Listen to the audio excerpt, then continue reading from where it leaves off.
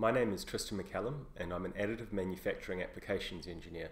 So my job is to find industrial processes that would benefit from printing either products or components. Today, I'm going to talk to you about something I care way too much about, and that's additive manufacture of continuous flow reactors. Continuous flow reactors being devices that separate or combine reagents for a chemical reaction, and that's done continuously. So they're different from vat processes or batch processes.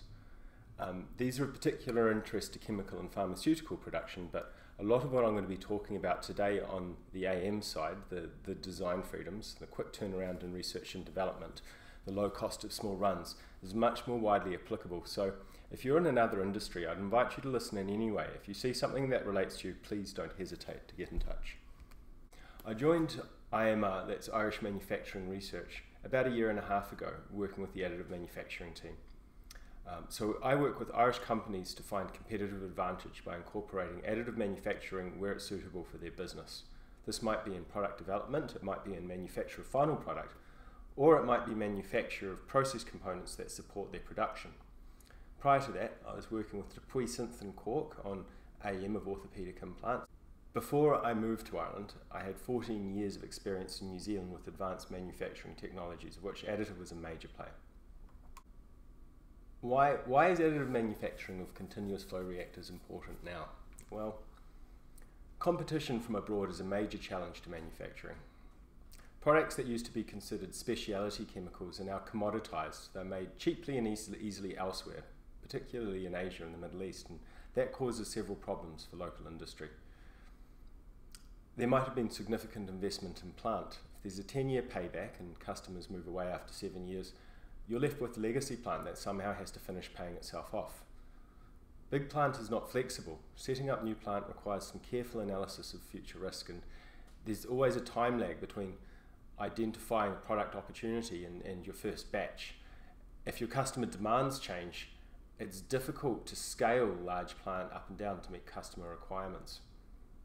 Both of these problems cause a third problem, a squeeze on research and development. Clearly, new products are required if manufacture of existing ones has gone elsewhere, but there's a pressure to be conservative. Research and development is speculative. There might be a big win in the lab, but there might be some very significant barriers to moving a lab-top process to the factory floor. So, what's needed is a way to provide flexible, scalable plant that's cheap, quick to commission, and allows a company to provide a genuinely new product offering.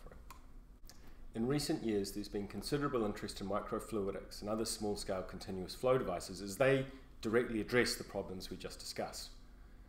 Additive manufacture is showing good potential for economic production of these devices and offers interesting design freedoms to simplify and improve process control and to increase production rate over existing microfluidic solutions.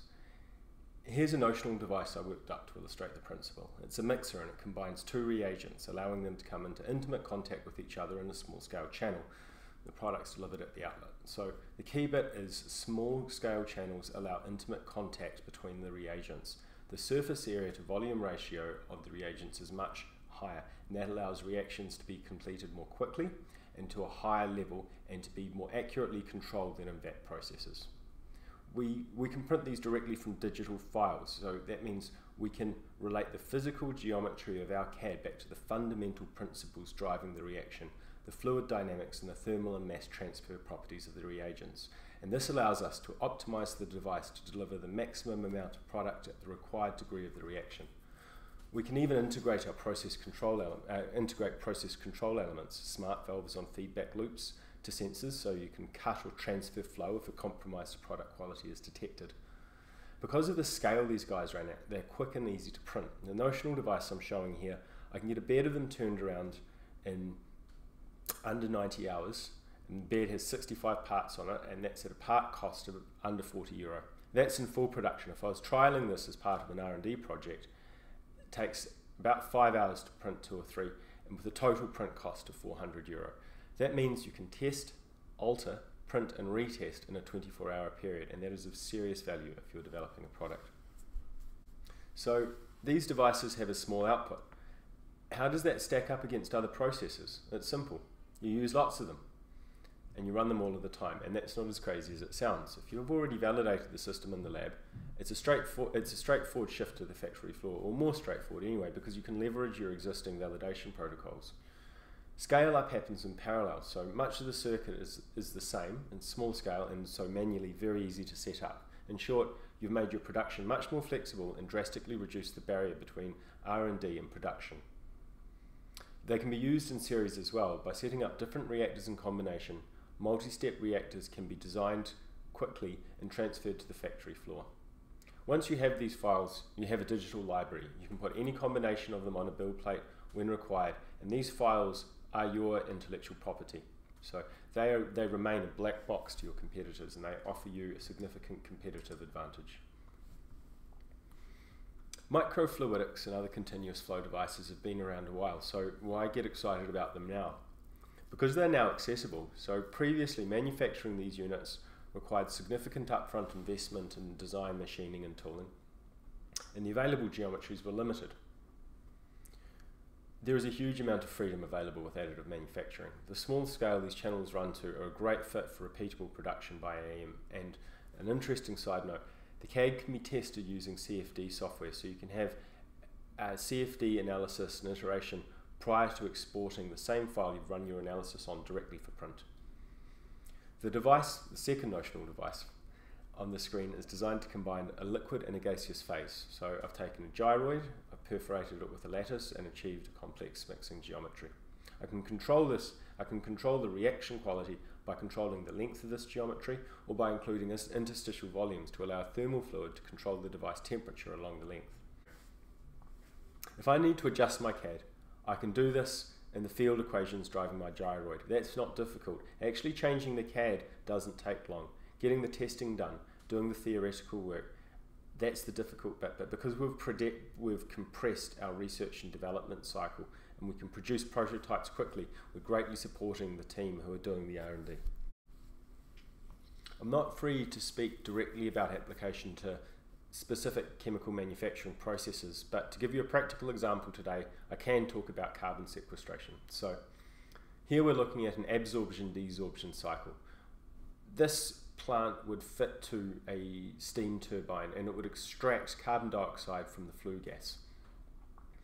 So what's happening here is carbon dioxide heavy flue gas is running to an absorption column, that's the blue box on the left, and the CO2 is being scrubbed out with the solvent. So far so good. This is, well, it's not cheap to set up, but it's relatively cheap to run. The trick is getting the carbon dioxide back out of the solvent. That happens on the desorption side over on the right. And here I've taken a few liberties. There are several large and expensive plant items, the condenser, the reboiler and the desorption column, neatly represented as a green box. And this is where things get expensive and start to cost a lot of money. To give you an idea of how much money, if this is fitted to a coal-burning steam plant, and they are fitted to coal-burning steam plant, there is a cost impact of 30%. There is a huge energy penalty to be paid in getting the solvent hot enough to release the CO2 for regeneration and reuse. And that's because you've got to evaporate a large amount of your solvent for desorption. It just takes a lot of energy which you could be using to generate electricity which you then sell. So what we need here is a solution that either uses less energy or that uses lower value energy. And by lower value energy I mean heat energy from a lower temperature source. What would be ideal is if it could run off a heat source that ran at about 90 degrees. There's loads of that in any plant. It is often used, but this would be a very valuable use of that energy. This plant can't use lower grade heat. The desorption side of the process simply isn't efficient enough. So here's a solution that can run at lower grade heat. We can make use of the vastly improved performance of microscale continuous flow. Here we've set up a lot of reactors in parallel to run lower amounts of solvent and to get the desorption side running at a lower temperature. This greatly improves the cost performance of the plant. So the thermal efficiency of these two designs is around the same, it's 4 to 6%. But the cost performance of the second system is greatly improved because the intimate mixing and greater reaction efficiency of these devices allow much more complete desorption, and that can take place without needing to boil off the solvent. So in conclusion, small-scale continuous flow reactors have been of interest for a while, but until recently there's been no easy way to compress the design and manufacture cycle for R&D. The advantages they offer deserve consideration. They allow flexible production due to low capital cost. They allow compressed implementation time, since validation during R&D can be directly leveraged for production. And when produced by additive manufacture, there are much greater design freedoms available to develop process-specific geometries. Using a rules-based approach to design allows you to relate product geometry and performance parameters to achieve high levels of control over sensitive or difficult reactions. Finally, and very importantly, they allow a company to develop its own IP rather than selecting off-the-shelf or catalogue solutions. Investment in research and development of these devices for specific processes remains a black box to your competitors. They can't procure similar process elements without going on their own R&D journey. We're working on applications for these devices now. If you have an interest in this technology, please do not hesitate to get in touch to find out how we can help you. Thank you very much for your time.